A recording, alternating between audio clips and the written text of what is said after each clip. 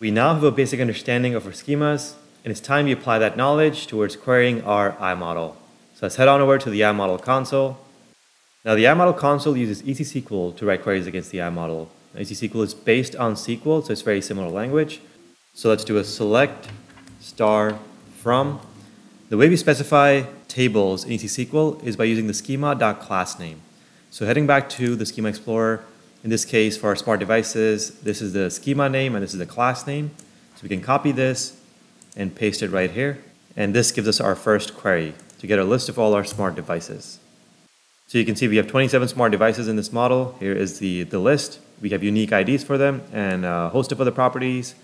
We got the code spec, the user label, but the properties that we care about are down here somewhere, smart device ID and smart device type.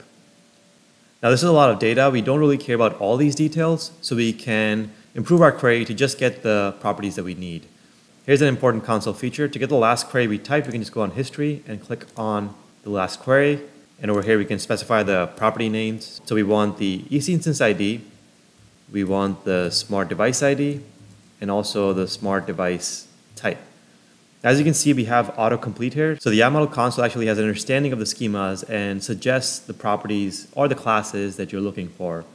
Okay, so now we have a list of our properties, press enter, and this gives us a more refined result. We have our unique IDs, the smart device ID, and the smart device type. This is essentially the information that we're going to be using when we work with our smart devices in this course. Now this ID that you see here, the EC instance ID, this is a unique ID for any element inside an iModel. It could be a geometric element, it could be a 2D element, it could be even an informational element. Any element is going to have this unique ID. This is the primary key for iModel elements. In the case of 3D elements like the smart devices that we have in this model, this ID can be used to zoom into that element or highlight it, and we'll see an application of that later in this course.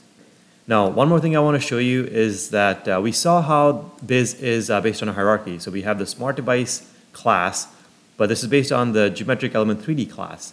So we can actually query the geometric element 3D and get properties for one of these elements from that particular class. So let's do select star from, paste our schema and class name, and we'll add a where clause, EC instance ID is equal to, we'll just, let's go with the bed, copy that, paste, press enter. You'll see we still get a result back. Now what this shows is that the same element can be represented using multiple classes. Since the smart device inherits from geometric element 3D, we can actually get geometric element 3D properties for that element as well. The caveat here is that we won't see the smart device ID and type properties that belong to the smart device class. So in order to get all the properties for this element, we need to query its most specific class. So do keep that in mind, that anytime you're looking for properties, make sure that it is contained within the class and schema that you're querying for. Now, before we wrap up this video, I do want to show one more console feature, which is doing .EC-SQL. This gives us a list of some popular queries that you can execute. For example, you can get a list of all the schema names. So this is just a nifty feature to look out for. One more feature is that you can share your query results with others. So you can either copy a link and share it with another user. You just have to make sure that user is added to this project. Or you can also share by exporting to an Excel file.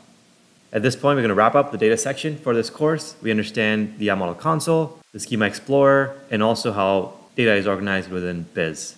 Now let's apply this knowledge to actually fulfilling our use case. In the next chapter, we're going to start writing some code. I'll see you then.